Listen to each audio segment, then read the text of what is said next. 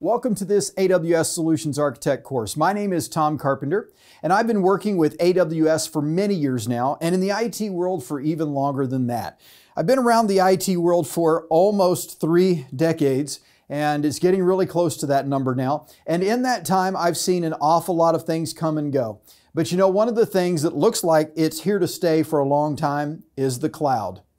We are seeing the benefit of moving things into the cloud like never before. See, the cloud first came on the scene over a decade ago, but it's really been in the last 4 or 5 years that we've seen a massive explosion in the utilization of the cloud, and it's only going to continue to grow. So the benefits of this course are just tremendous for anybody that wants to work in the IT of the future. This course is specifically for anyone who wants to understand AWS in general, because that's what the Solutions Architect certification does for you. The Solutions Architect Associate certification helps you to understand AWS as a general tool set for implementing technologies in the cloud, and it's useful for beginners all the way through to experts. Now keep in mind that this particular course has been updated for the 2020 exam release. And so what we've done is we've added new episodes, completely and entirely new episodes on new concepts and topics. And we've even added to some of the existing episodes that were there before. And so in that process, we'll cover Domain 1, designing resilient architectures, the ability to implement solutions in AWS that can be resilient against faults, failures, and even security incidents. That makes up about 30% of the exam. And then Domain 2, designing high-performance architectures.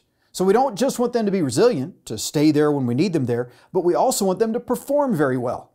This makes up about 28% of the exam. So we'll get into the different topics that help you to build these high-performing architectures, like using replica databases, like implementing clustered EC2 instances, and many more topics.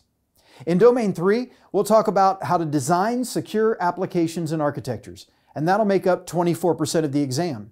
So in this course, we'll get into the issues of security that are introduced in AWS and how we deal with those situations using the tools provided. And finally, in Domain 4, we'll talk about designing cost-optimized architectures, which is 18% of the exam. How do we implement the things we need in AWS without paying more than we have to pay? And it's really great, in my opinion, that the folks at AWS have decided to actually include in their certification that you have the ability to do things as inexpensively as possible within AWS. To me, that says a lot.